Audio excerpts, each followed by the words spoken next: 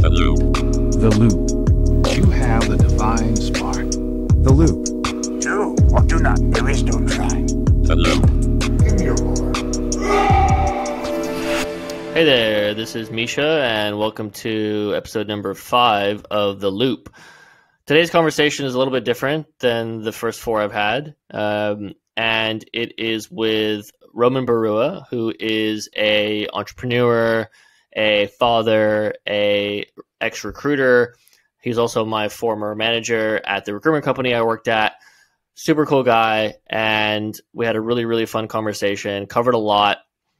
Some career-related topics, some around investment, some around startups, some around content. There's quite a bit we went over, but one of the big takeaways and what I think you will find interesting is Romen's approach to relationship building trust, building a network, which is super important just in life in general and in business, and how he does that, his approach. He makes it sound really easy, but he has some specific techniques that he uses, and he has a certain perspective and framing of that. So he shares a little bit about that in today's conversation, which I found really interesting, and also talks about doing a startup during the pandemic, which was really tough, but now sort of turning things around.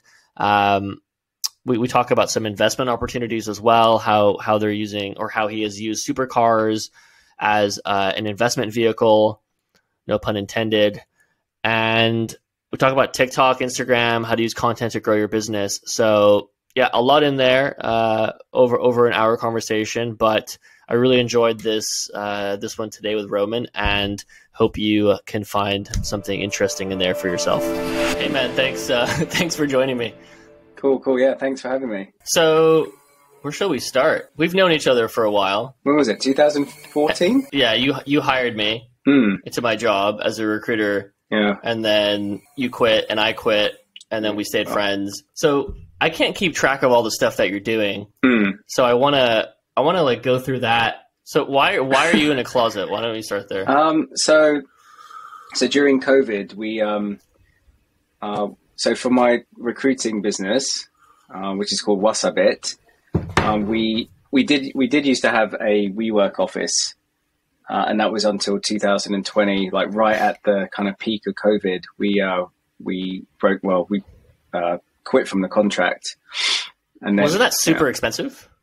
It wasn't too bad. It was like we had one of those really like tiny offices. It was like 250,000 yen a month, which is still, I think, quite a lot for what it is.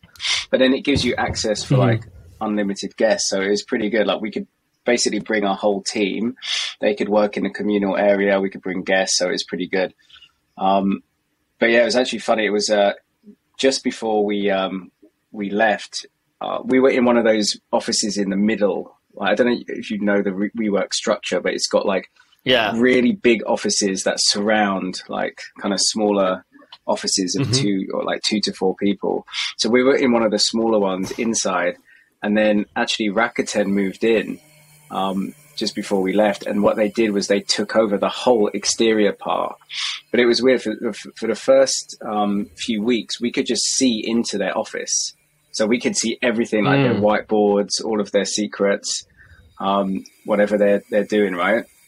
And then suddenly one day we walked in, and they had literally put like white duct tape on all the windows. So it became like we couldn't see anything. So it totally blocked our view. So before we could actually see Mount Fuji, like for the sunset. Oh, geez. And so they completely obstructed our view. And so that's pretty lame. Yeah. They're like a multi-billion-dollar company. They don't even need a WeWork. I don't think they have their own office. Yeah, they didn't really. Well, they were trying to, be a bit more whatever startup friendly, I guess, or. Yeah, which is cool. But yeah, so that was the reason we gave, like, even though the real reason was COVID, obviously, but we just said our view was restricted, so we'd like to break. So someone put duct tape in front of our view, so we can't see Mount Fuji. So let's just like sit in a closet instead. Yeah, let's find a walk-in closet.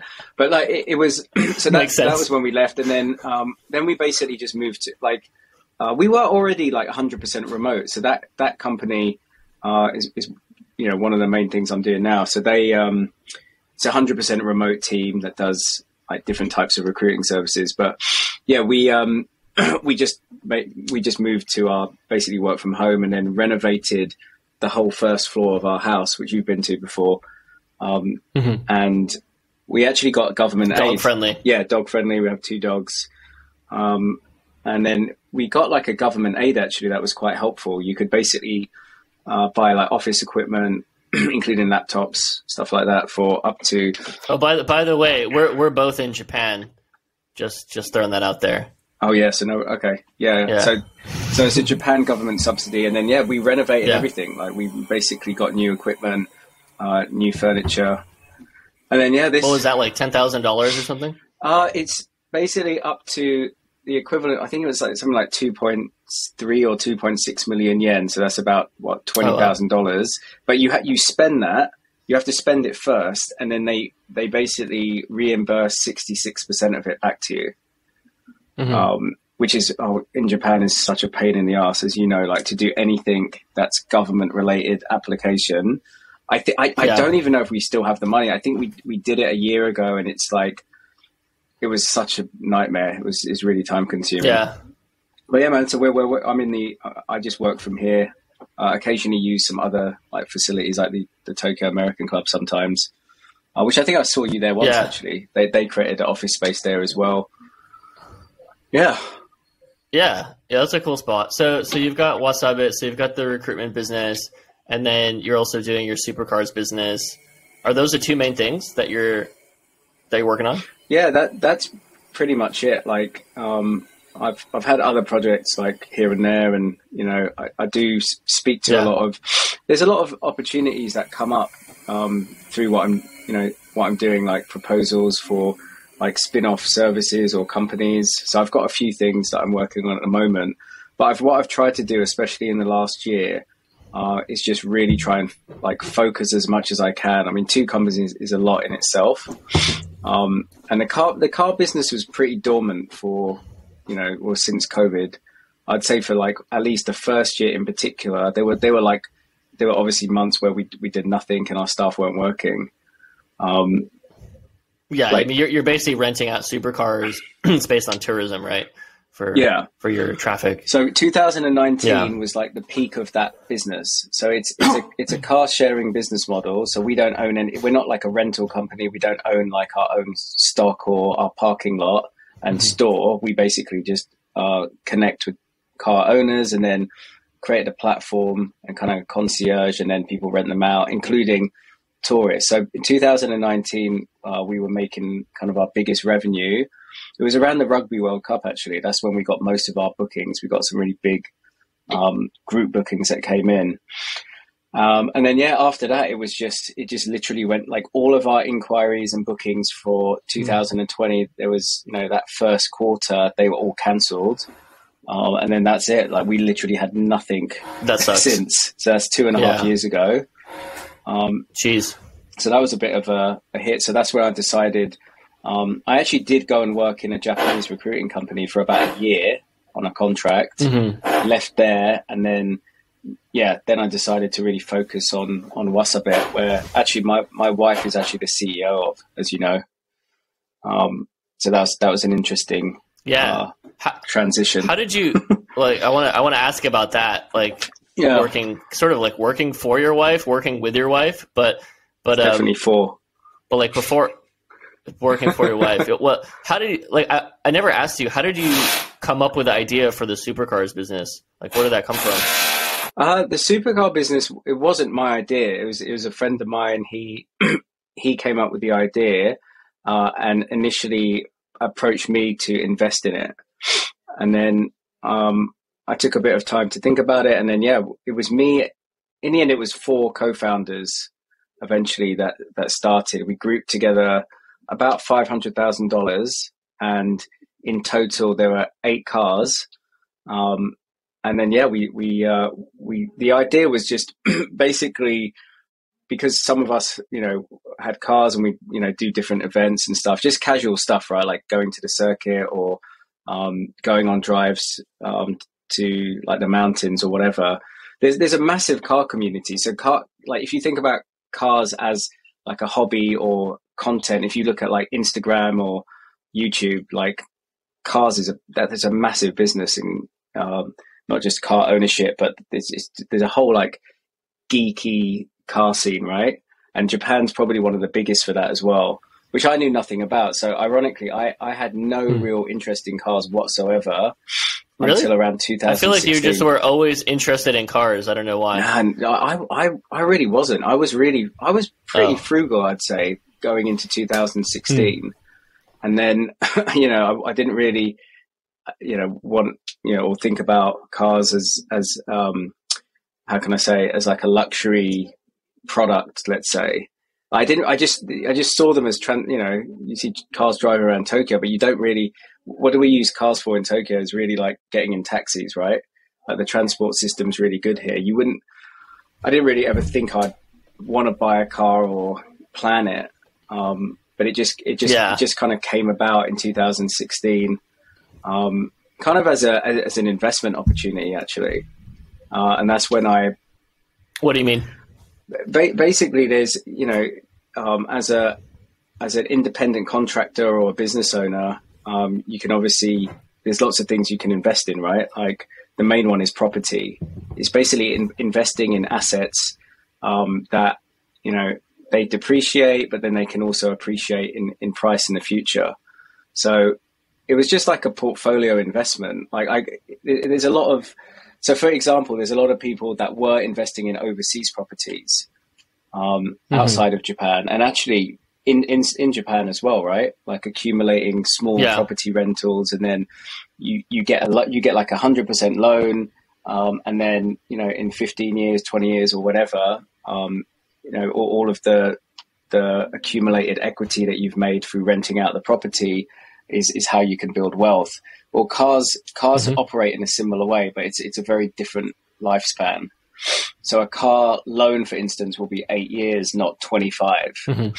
So it was just like an interesting idea where you could make kind of investment, but it's just a lot more flashy, right? And a lot more tangible because you can drive around it. Yeah. So that's that. Yeah, it's like useful. Also, it's not just like some apartment you're renting out. These are actually cars that you can drive around. But I mean, like from a tax savings perspective and investment perspective, is it like using those cars frequently? How does that impact sort of the car as an investment? I mean, do you want to be using it a lot? That's a really good question. So that in the end, I learned a lot about that in the last 5 years. So long story short is if you pick the right cars and if you use them sparingly, there is a chance you can make capital appreciation in the long term. It's not going to be like 2 or 3 years usually, although if you had bought certain cars 2 or 3 years ago, and recently we've been making some like marketing videos about this, you could have doubled your money basically. And that there's a lot of reasons behind that actually. Oh, cool. But so you have some marketing videos about that, you said? So there's some stuff out there. I think so. Yeah. I'm not sure if we've at this right moment, if we've published them, but we will be like basically car picks, like what we think will appreciate in price. So there's a whole industry around that. So that's how I got into it. And on the back of that, it's like, if, similar to property, like you want to get a yield on it, right? If you buy a property, you want to rent it out and you want to make some cash flow back from it. Cars can operate in a similar way. So that's why we created the car sharing business model. So kind of like what Airbnb did, right? Where people were essentially buying out apartments or even renting them out and then, re-renting them through Airbnb, let's say. That's essentially what we created with cars. Yeah. Yeah, I mean, there's a big platform marketplace in the U.S. called Turo.com, which I used when I rented a Tesla with my friend Joseph. We did a little road trip. Turo, like a year ago. Yeah, I mean, I don't know. They're like probably Series B or C or something. They're a bit further along right now, but they're just like a ton of options. Like you just type in like, I want to pick up the car in Dallas, $90 a day or something. And they're just like a bunch of Teslas, a bunch of different cars you can choose from. And it's pretty easy. And I think for me, the reason I used it is because maybe this is similar to what you guys are seeing, is if you go to a regular car like rental agency, like you don't know what car you're going to get often. Yeah. Maybe in Japan you do, I don't know. But in the US, like you're like, I want a 4-door sedan, and you get there and like it's just whatever they have on the parking lot. Yeah. So there's no consumer choice. Yeah, it's very standardized, and it's just like mass market transportation play, right? Like yeah. So that's the key to our business. It's more like experiential and like more like, okay, I want to have a special occasion or experience.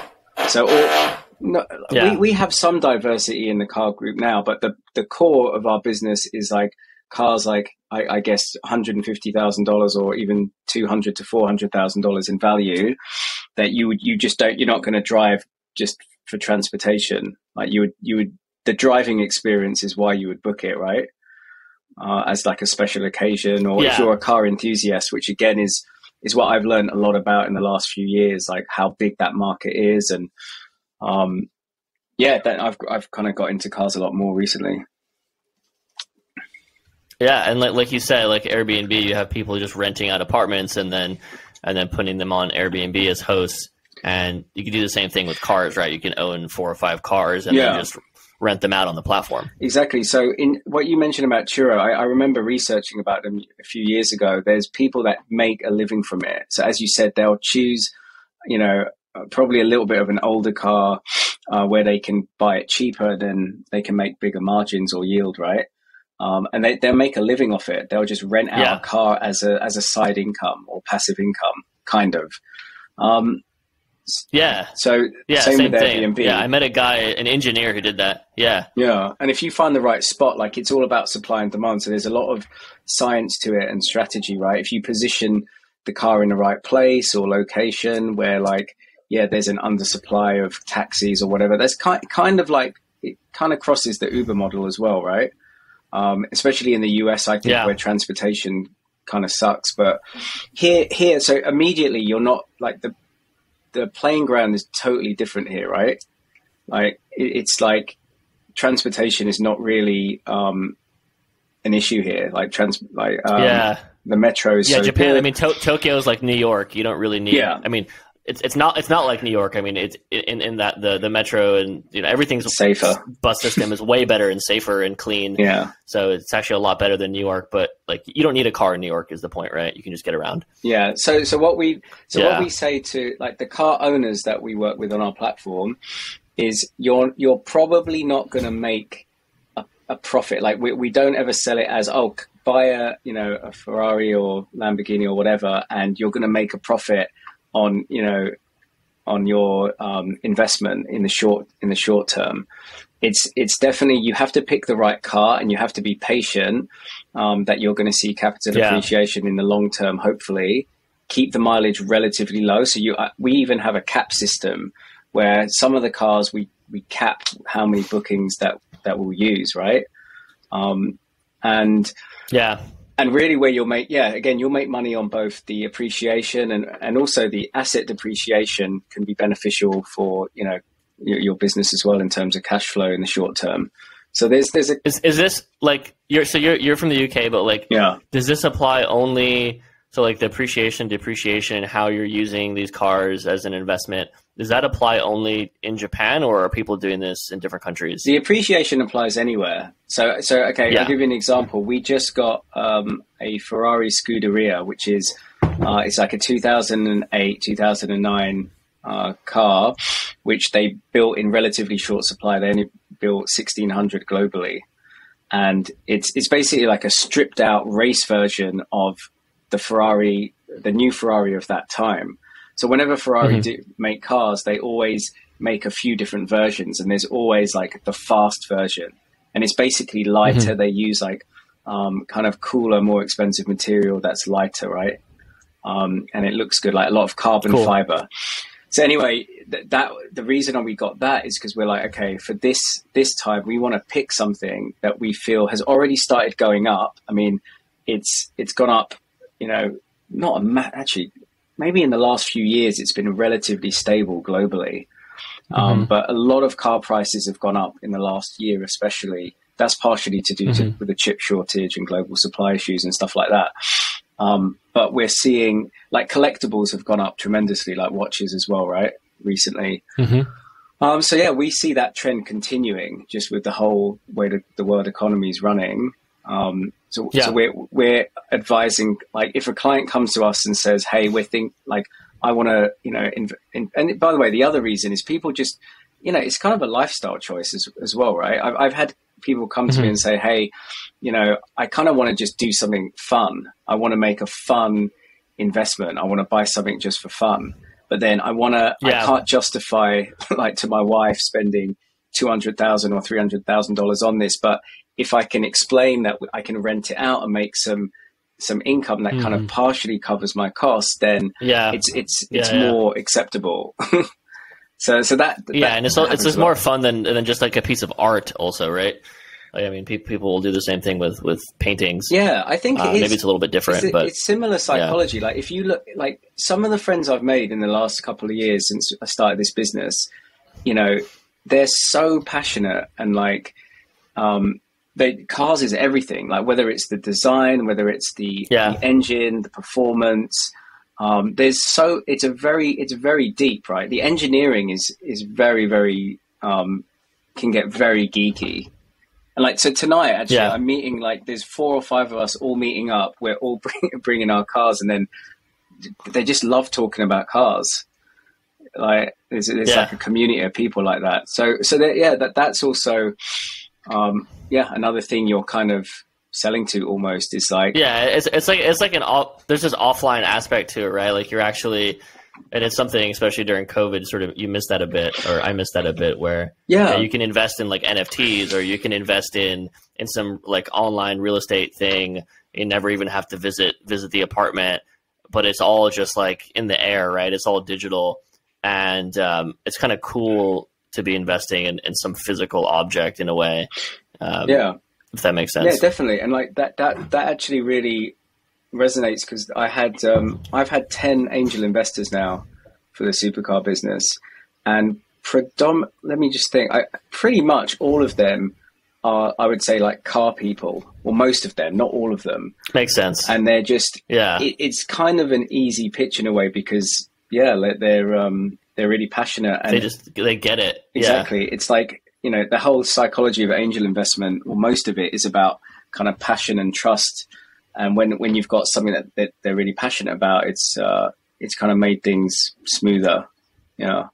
I mean, that's a good segue into like this, like your ability. I mean, I've noticed just over the last few years, like you have this huge network, at least in Japan, and you've been able to build it, over quite a few years, but like through recruitment, through startups, through investment, and you're just like really good at that, right? The relationship building and the network, and some people will invest in your company, and you have all these opportunities that arise from that network. Like, how do you do that? How do you build a network? How do you build these relationships? Because like, I just think you're really good at it, and I don't know why. I don't know what your secret is. I don't know. Like, I guess through recruitment, like, I don't know. So recruitment is interesting because we both did it, like, I guess together at the same time as well. And that like there's so many people in recruitment that have different skill sets, and it's very diverse actually. Like you can have like very introverted people versus extroverted, and they can all be successful. But I think maybe the first thing is just the extroverted personality types tend to be they're kind of like more natural networkers, and I'd say a lot of my business in recruitment was just from like making genuine and kind of authentic relationships. So not like, I don't know, man. Are you an extrovert? Do you consider yourself an extrovert? Probably. I guess so. Not. And these days I don't. Yeah. I'm not really as sociable as I was. I think when we first met, I was still, drinking and going out and living a certain lifestyle in Tokyo, right? Like as you do. And socially, I guess I've always been like that. So that helps. I think professionally, you can translate that, right? To opportunities. I think the data backs that up, because you have 2 dogs, and I was reading that extroverts tend to be dog people. Is that right? I didn't. So that makes perfect sense. Yeah. emotionally unstable Like, people on need average. animals. Yeah. Yeah. So look, it's just, I don't know. There's no real secret. It's just, there's just times where I'm like just doing, like meeting a lot of people and doing a lot of things. And I think for me, it was always like just trying to like, like the typical networking event you go to, and it happens in cities all around the world where it's super awkward, right? Because everyone's like, it's kind of like a big sigh when you get there, like, oh, I've got to do like you've got to have that awkward, kind of an elevator pitch-ish stroke, like introduction. And it's kind of like the speed dating mentality as well. It's like a bit awkward and annoying. And you also want to sound not cool, but like you want to be memorable in some way, right? Like you want people to remember you, but then you also don't want to stand there talking to a boring person, and like you're trying to figure out who's worth talking to, and that can be pretty exhausting, especially for an introvert. Yeah, I think so. So I think one of the best, there's a guy that I think we both know, and I won't say his name, but I remember when I first met him, he's a marketer. He's marketing from like a online travel agency background.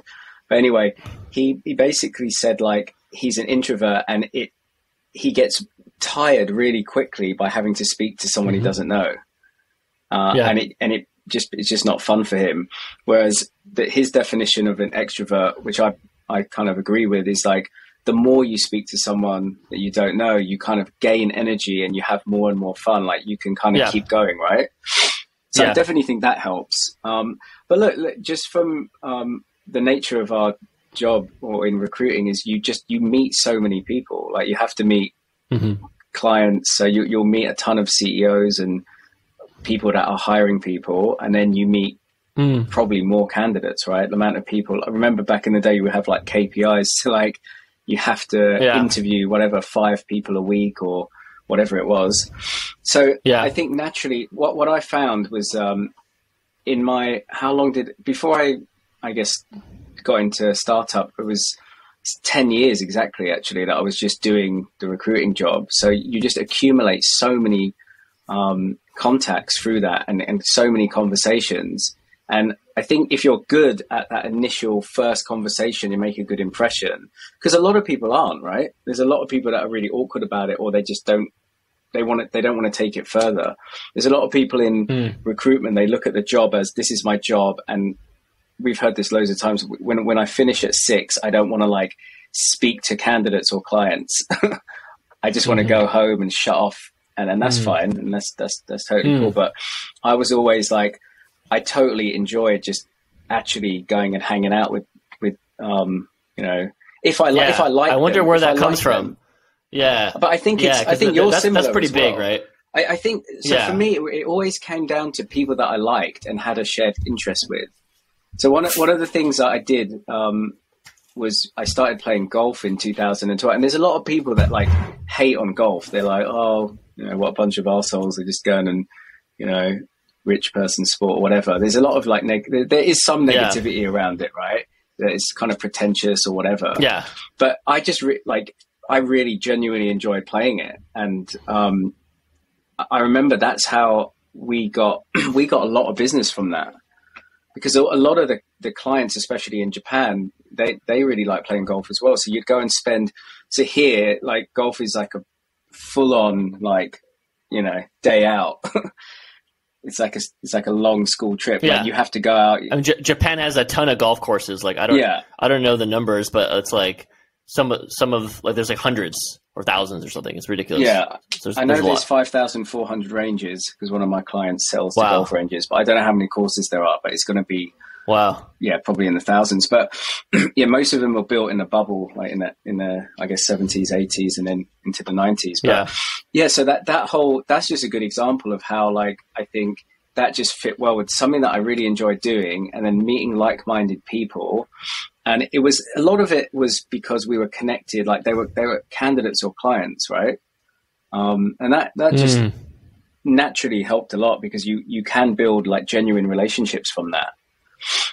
So that was one thing that helped as well. That's like a really big point, because like I think a lot of people. So going back to what you were saying, people that are sort of clocking out at a certain time, or they just don't really want to, their job description is their job description, right? So they're going to put in a certain amount of effort, and maybe they still do a really good job, but sort of going the extra mile of like building long-term relationships. What you're saying is that the only real way to do that, like genuine way to do that, is you have to connect with people that you like, right? And then you have something in common with, and like do those activities that you like. Like if you hate golf, right? Or you're just not good at it, or you don't enjoy it, then it's not really going to be something you do for the long term, and you're not going to be able to build those relationships like in the same way that you have. But maybe you can through tennis, or maybe football, or like something else, right?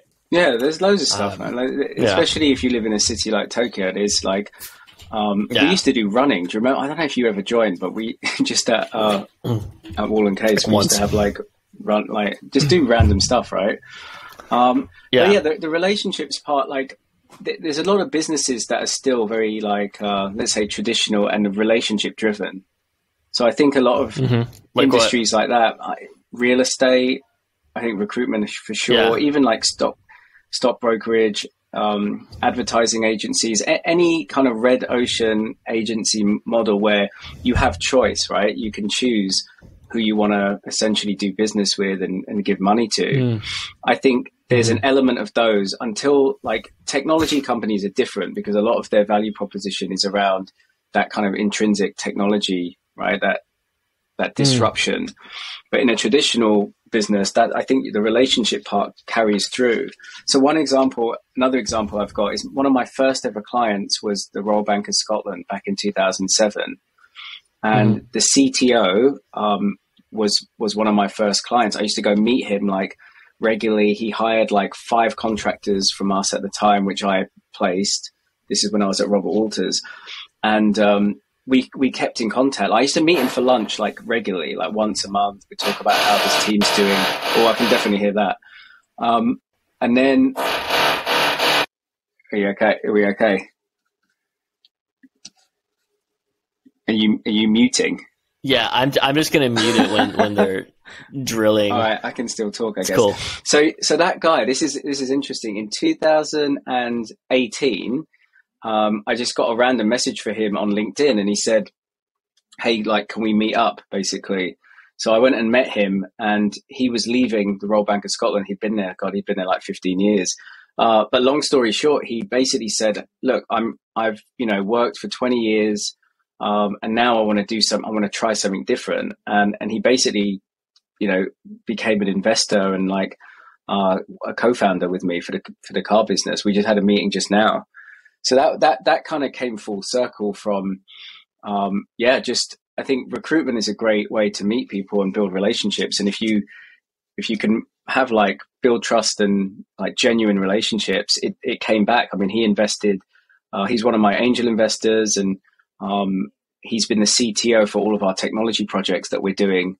So that's another part of the car sharing business, just off the back of building our own car sharing platform. We had car manufacturers come to us and ask us to build different products for them as well, which we've done both in Japan and Australia, actually. Yeah. I mean, you're talking a lot about recruitment, and I agree with you. You have to be going out a lot. It's just sort of a sales job.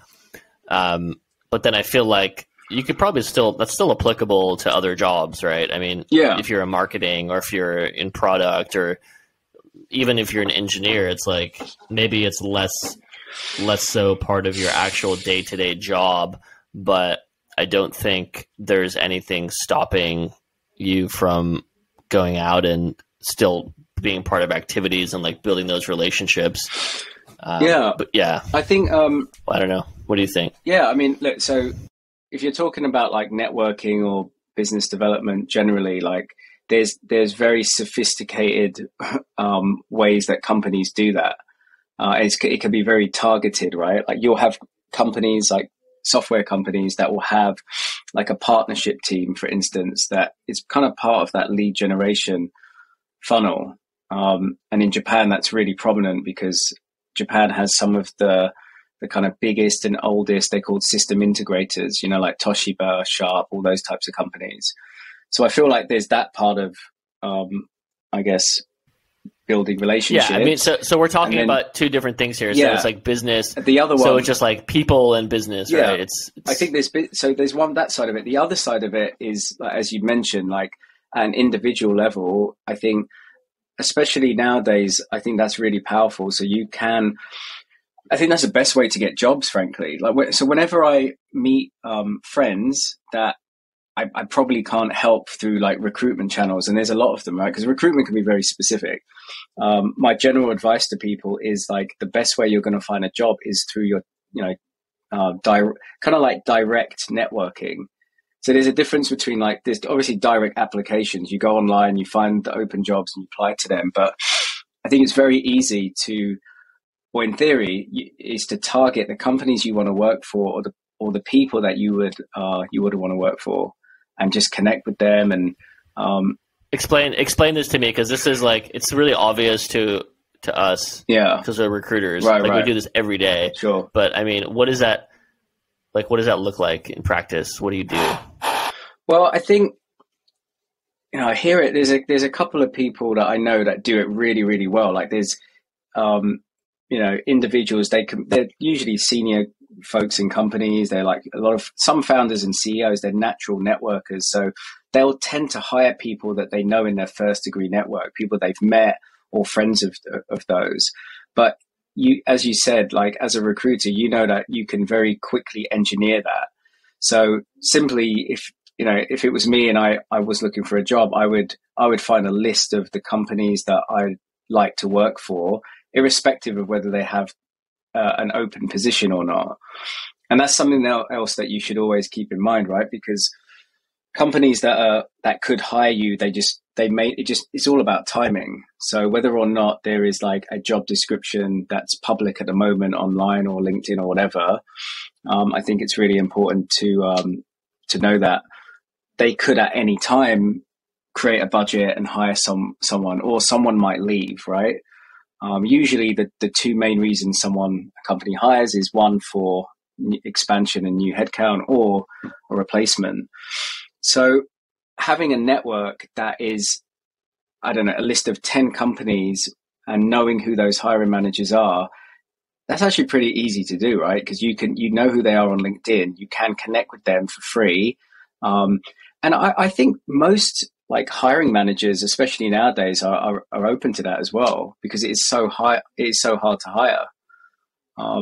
So that's just one idea, or one way you could do it, right? You could connect with your ideal boss and ask him or her if they're open to meeting for like lunch or coffee, or it's super straightforward whatever. In a way, right? And like, even if it's a big tech company, you have, I don't know all the stats, like all the breakdowns for each FANG company, but if it's like, I know for like Google, for example, they get 20 or 30% of their hires through referrals. Yeah. And then some percentage through direct applications, and then maybe 20, 30% from internal recruiters who are reaching out. So it's not like, most people are not just getting a job by applying online.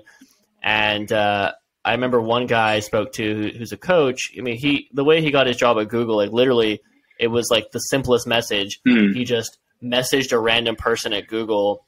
Sorry, not a random person, but like someone that would be like a hiring manager in that team, and said, "Hey, I'm at Ericsson as a product manager. I'm looking for a job at Google. I'm interested in this job. Yeah. Can you refer me?" Nice. And the guy's like, "Yeah, sure." And then he refers him and he gets the job. Yeah. I mean, obviously you have to have the skills and go through the interview and everything, but just you bypass that initial application stage, and literally all he did was send this message, like 2 sentences. It's funny you mentioned Google, because Google doesn't work. Typically, I don't think they work with recruitment agencies. So whenever I've had like friends that said like, okay, I'm looking for a job. There's one guy who I played in the same soccer team as for a few years. He's a product manager at Google. Oh, no, sorry, I think he's in sales.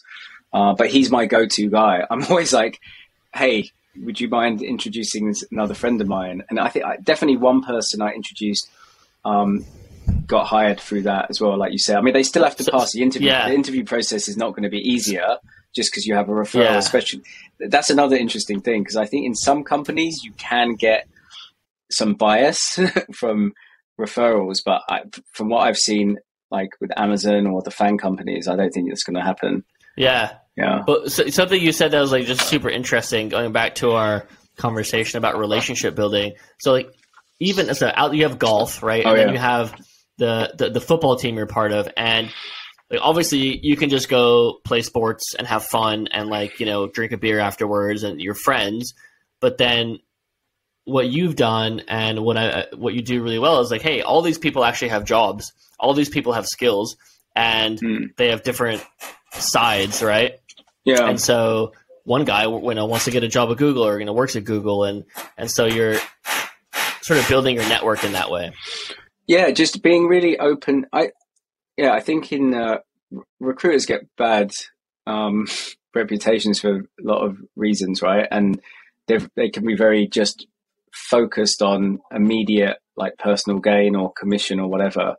But I think just that definitely helps. Like just genuinely just connecting people to who you know, objectively as well. Like I feel like one of the problems with recruiting is like you're always looking at like your target or whatever, and trying to fulfill that. But what will hold better in the long term is if you just help people that are in your network. Whether or not you actually gain out of it is not really important, because in the long term you probably will if you have a good reputation and like genuinely help people. So I think that does help.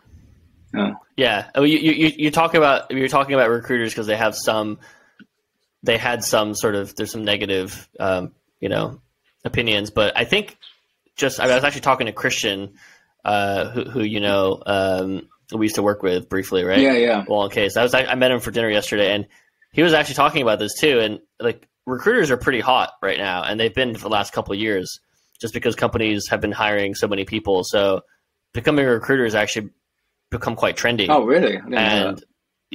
Yeah. Like when I moved to Europe, I was in Europe for a couple of years before I moved back to Tokyo, and everyone was like, "Hey, you should be a recruiter." And I was like, "What? Why would I do that?" Yeah. I already did that. And it was just like a cool thing to do. And so I think the narrative has changed. I think it's taken a bit more seriously now. So yeah, I don't know. Maybe not in Japan, but I mean, at least in Europe. Yeah, I don't know about Japan. I mean, it seems like being a foreigner in Japan, it's like, there's a lot of stereotype, like, you're either an English teacher or a recruiter type thing. So I don't know if that applies here. I don't know if it's maybe it's like internal recruiters. Oh, internal recruiters. Yeah. Well, that's definitely become a lot more of a common job in the last few years, right? Talent acquisition, or whatever. But yeah. What is it like to work with your wife? Well, back to that. We took a huge we never covered tangent from that. I think it's been really good, actually. I think it's been quite like humbling experience, but what do you mean? She just like, well, it's because there's no filter, right? Do? So there's literally like, I think I needed that anyway, like someone just to give you really direct, honest feedback. Because I was, in a few different positions where, like, especially when you're in management, you can kind of get stuck in your own, like, I don't know, echo chamber of like, I don't know. Yeah. Especially if you're at the top, right? No one's giving you feedback usually. Yeah, I think so. The honest feedback that you need. I think so. And so that really helps. So it's been challenging because the opposite point of that is because there's no filter, there's sometimes no professional lines. So it's harder to like have certain conversations. You kind of skip a lot of things as well. Like I don't know, the communication is definitely like, it takes some getting used to on both sides. Like just getting really direct feedback, but then you're not having these kind of professional conversations that you need to have sometimes. Sorry, that's a bit vague. So it's very just like, it's just really straightforward and you just cut to the chase and that's like, that sounds very raw, like it's very honest. Yeah, right? I think so. And also, I've never really worked, when I think about it, I've never worked, like if we had to say like who I've worked for or like my, bosses, let's say, they've all been male always. So it's the first time I've worked with like a female CEO, or and she happens to be your wife. So Yeah. like that, just like make it even more fun. But it's really good. I really see there can and should be a shift in like diversity in management and leadership, because I think there's a lot of like ego-driven decision making and management style that, like, For sure. I definitely had in a few companies I've worked in, and probably you did as well, right? Frankly, like even when we worked together, because you're just it's that kind of sports team type of culture that broods in a lot of sales focused organizations, and I feel like working with her has been pretty interesting for the last. It's been about a year now, and I feel like a lot more balanced than I probably was before, and it's been Like good, in terms of your perspective and like who you're hiring, that sort of thing. Okay, it's more personal. It's just more myself. I kind of know. I think I know my weaknesses better than ever, and like trying to address them, and like she's always there to kind of give feedback and Remind you of your weaknesses. Yeah, exactly. It's just really annoying. But it has helped. Yeah, it's.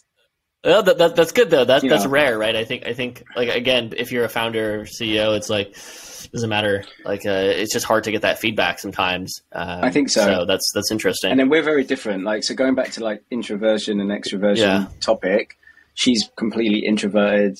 So in terms of running the company, and she's a much better people manager and communicator than I am. So she's really, yeah. I feel like you're pretty good at that. I don't know, man. Maybe I think I've had my best years behind me of like being able to work in a company organization. I think my agreeability is declining. That makes sense. You become more disagreeable over time. I think so. And then like she's just really, really good at like giving feedback in a positive, non-emotional way. I think she's much better than that. But yeah, man, it's going really well. I think this has been the best. It's gone better than I could have expected. So when I joined a year ago, and since then we've like doubled the size of the team almost exactly. We're at 10 people now. We're now 20, and then we quadrupled the client base. So yeah, that's going well. Yeah. Awesome, man. What else?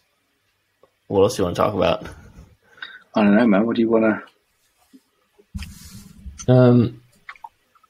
Well, covered a lot. Yeah, covered a lot.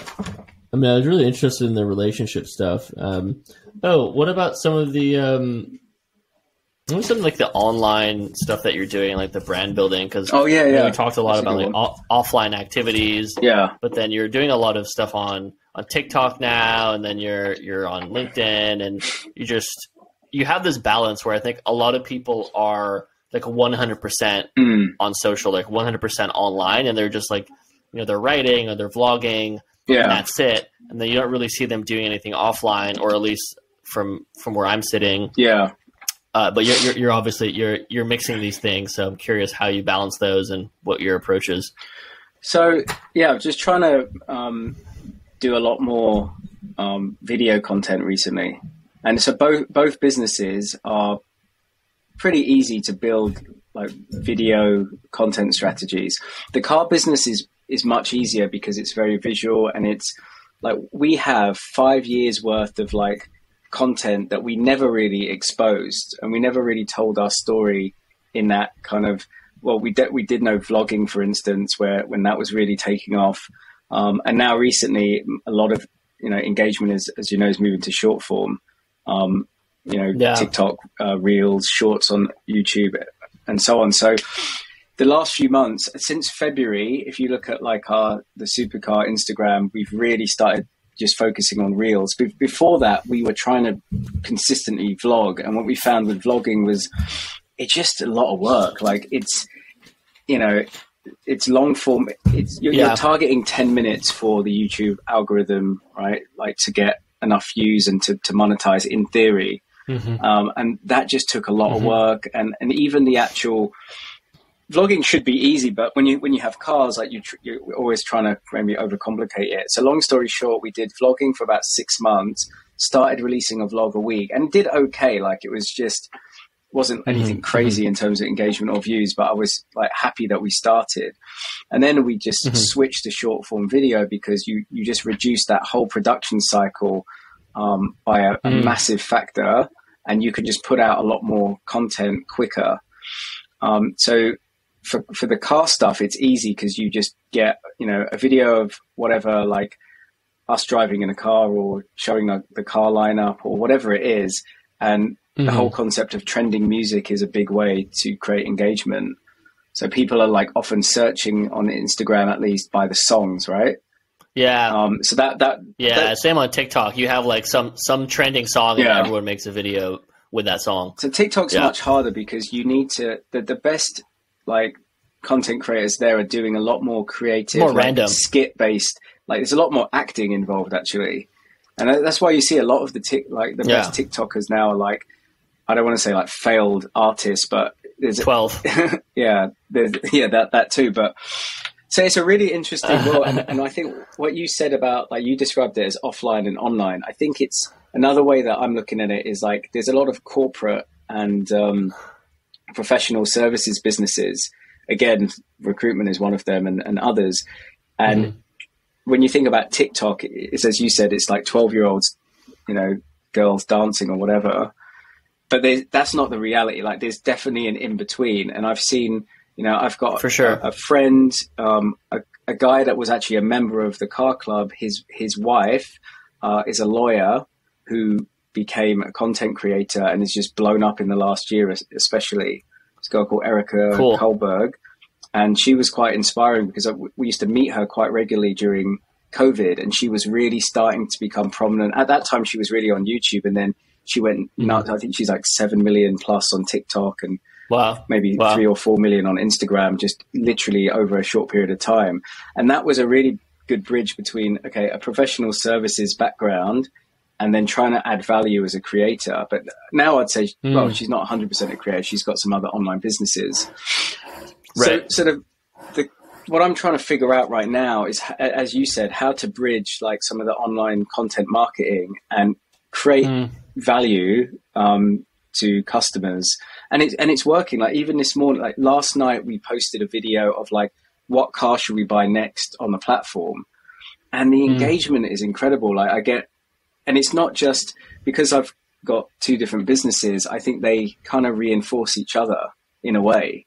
And it's kind of like the noise that you may get from having like content on this company. It just makes people in your network think of you, right? It's all about, attention. That's basically what it is. And I think there's a lot of negative parts of that. If you're like 11 to 13-year-old female, there's a lot of like mental health issues that the world faces because of the way like Instagram's engagement works, supposedly. But when you think about a business, if your goal, again, in a competitive market is to get noticed, then I think it's absolutely the best way to at least experiment with. And, I'm 39 now, so I feel like now I just don't really care about myself so much that I'm just going to try stuff. I'm married. I've got 2 kids. Like I don't care about, being cool or whatever. You can just try shit. That's interesting. I like the way you frame that because obviously there's a lot of obviously there's a lot of negativity that can come from social media and just getting sucked into that rabbit hole. It's not really good for you if you're just obsessed with it. You have to go in a minute. No, I'm going to read out. I want to read out a message that I just got from one of our ex coworkers. Nice. Right? Do it. Just get a normal car and stop being a bellend about Ferraris. You should be able to guess who that is. But basically, like, that's the thing, right? Like, it is awkward and like putting yourself out there, you're going to get a lot of, I wouldn't say it's, I know who it is. Yes. I wouldn't say it's like hateful, but like, there's a lot of, it's just weird for people, even, we're not exactly the same generation. I mean, we're not that far apart, but, I think there's a lot of that as well. Like there's a lot of, people involved in professional services that never had to think about and still don't. I mean, if you're a headhunter or a recruiter in a very niche market where they don't use job boards, then you literally don't need to think about social media still right now. Yeah, it's all relationship based. Yeah, and then there is a lot of crap content out there, and people get irritated by stuff. Fair enough. So, I feel like it's worth experimenting though, and finding something that isn't hopefully too irritating to everyone. We've seen a massive jump in online inquiries recently. I think partially because there is some travel coming back to Japan. But generally, I feel like a lot of the stuff we're doing online is reaching people, is getting noticed. That's if you can compete for people's attention, then you're more likely to be successful, I think, in your business. Yeah, for sure. And then like from a creative point of view, you're doing a bunch of stuff. Yeah. Or you have been like, are you doing a lot more creative, hands-on creative work now, like editing videos or making scripts? Like how involved are you in that? Yeah, it's a good question. So I like created my own second personal Instagram account because it's really awkward having like family and friends from a long time ago seeing like whatever I'm doing, especially with the car business, because it can look like a flex, right? There's a lot of online people that literally are doing that. They're competing for personal attention and validation, right? Yeah, and that's honestly not what my goal is. Like it's to promote my business. So I created a different account and then started playing around with Instagram Reels. TikTok's still really difficult for me. I can't really get any traction on that, and I still need to figure out how to do that. And one of my company employees is kind of in charge of that. But personally, I have got involved and just experimenting with how to create videos, how to write scripts. I bought like 3 different cameras. I'm about to buy another one. Nice. This camera, right? It's the Insta360, so you can put it on an invisible selfie stick behind the car, so it looks like like the Grand Theft Auto third person view when you're behind the car. Yeah. You can literally recreate it. So we're gonna get cool. that. You should do like a Grand Theft Auto skit. Yeah, we should. Hijacking a Ferrari in Tokyo. That's a good idea. Maybe we should. Yeah, but you're welcome. Maybe you could be in it. I want to be in it. Yeah. But yeah, man, it's really. I actually really enjoy that part, and like coming up with ideas like every day. Whatever ideas I come up with when I'm like walking my kids to school or whatever, I just write them down and then write a script. And then we basically created a recording studio here in the office as well. We bought a bunch of lights and stuff, and a couple of cameras. So yeah, we're definitely gonna keep going on the short form video, and then thinking of doing for the recruiting business, maybe doing a podcast as well. So maybe I'll have you on as one of the first guests. Yeah, man, you should do it. Yeah. So many people interview.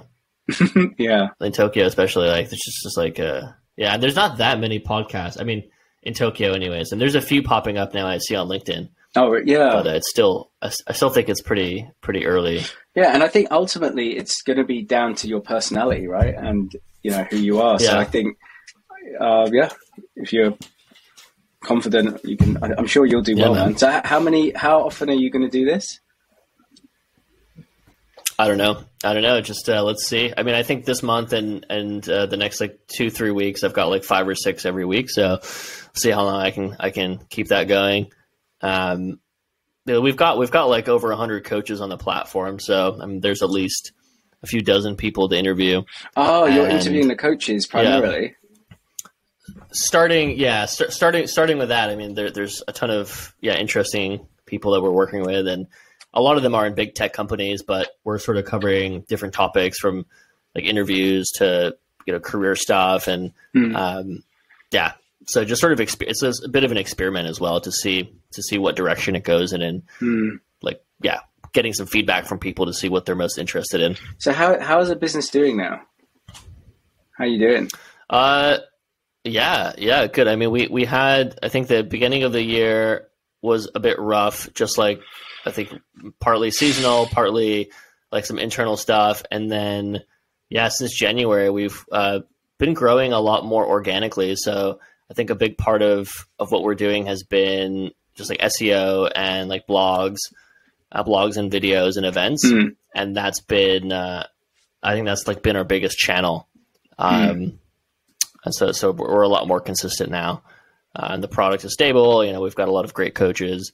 But then you've had some of these hiring freezes recently. So some of these big tech companies True. that we're focused on, where I think that's slowed down a little bit, but we're experimenting now with just like sort of broadening that a little bit. So just like more general, like pretty much helping anyone that's looking for a job. Yeah. Well, conversely, like now that there's less jobs, maybe the importance of the more coaching competition is more valuable, right? They almost have to, get more advice. I kind of missed the. Are you coaching still? No, Are you coaching? I was thinking about reaching out actually because it's as a side, even doing 2 sessions a day, it's pretty good side income, right? I think I saw one of your, I think it was an article or a post of the guy that does about one of our coaches. Yeah, I think I read $10,000 a month, right?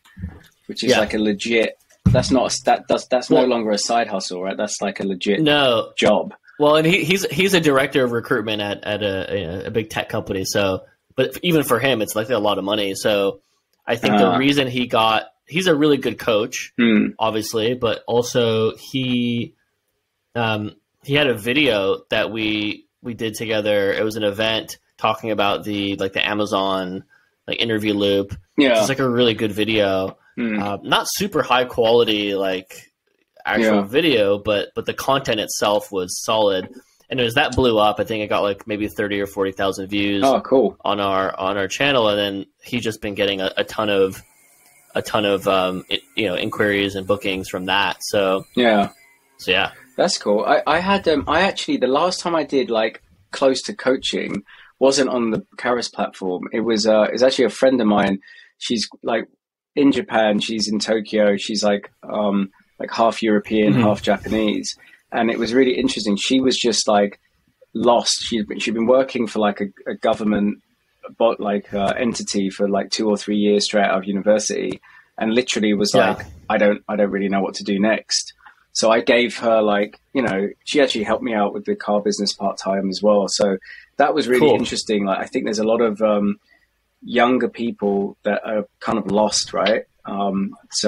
She seemed to really, she really wanted to know, what is out there, like not really basic stuff that's kind of awkward to say. Like if you literally don't know what a marketer does or really what a salesperson does, you don't really, we didn't really know until we worked in a job for a few years, and then you kind of figure out, do I actually like it or not? Yeah. And, hopefully you're lucky. If you've never been in that job, and how do you know, right? That's a good point. If you're like mid-level and or senior, you're experienced enough, you've worked with lots of teams. But if you're early days in your career, it's a lot of like mystique around some of these job roles and job titles, because you don't even understand the basic business concepts to then translate that into what a marketer, an operations, a sales, or a support person, whatever. I guess an engineer even. Yeah, engineering is a bit more obvious. Like it's there's some professions where you're